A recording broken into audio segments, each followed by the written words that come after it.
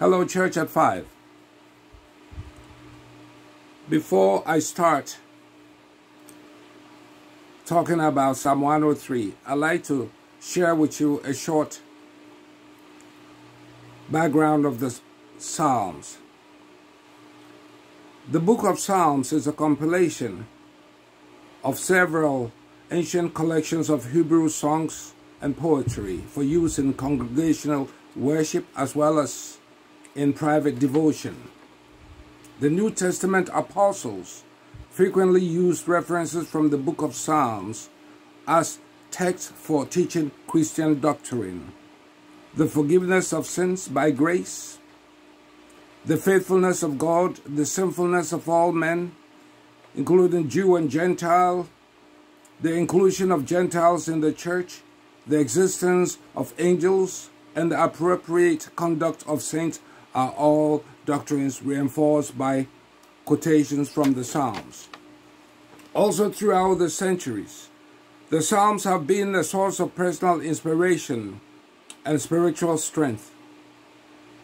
In the course of dealing with the adversities of life, people are often frustrated by not being able to express adequately their emotional pain or mental anguish.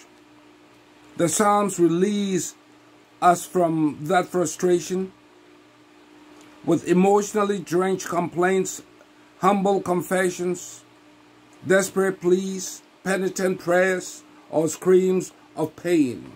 The writers of the Psalms skillfully expose and express the yearnings of our deepest thoughts. The use of the Psalms is often the first step toward our deliverance. By song and spirit, they comfort the lonely, strengthen the weary, bind the brokenhearted, and turn the eyes of the downcast up toward God, their Creator. Hope returns, faith is renewed, and life again becomes bearable. Now, talking about Psalm 103, David knew what it was to suffer opposition and felt hemmed in by his enemies. He could feel oppressed and discouraged, but he learned the effectiveness of praise.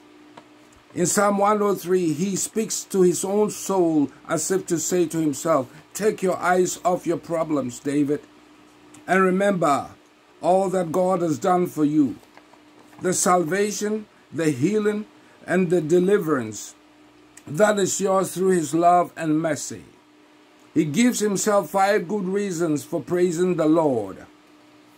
1. He forgives all my sins. 2. He heals all my diseases.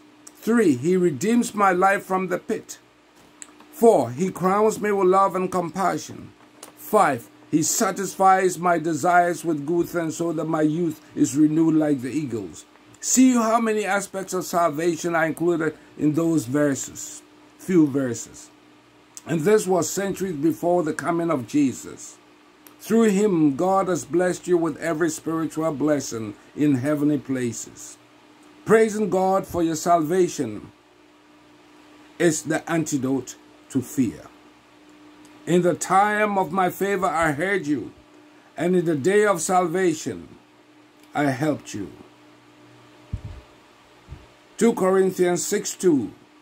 Let me encourage you with this verse. Now is the time of God's favor. Now is the day of salvation. Do not harden your hearts if you hear his voice. Jesus says to you personally that he is your salvation. The church is not your salvation. Your spiritual life is not your salvation. Your good works is not your salvation. Jesus is your salvation. Trust in him. Let us pray. I like to use Lamentations 3:21 to 25 as a source of our prayers. Yet, this I call to mind, and therefore I have hope. Because of the Lord's great love, we are not consumed, for his compassions never fail. They are new every morning. Great is your faithfulness. I say to myself, the Lord is my portion. Therefore, I will wait for him. The Lord is good to those who hope is in him, whose hope is in him. To the one who seeks him, it is good to wait quietly for the salvation of the Lord. Amen.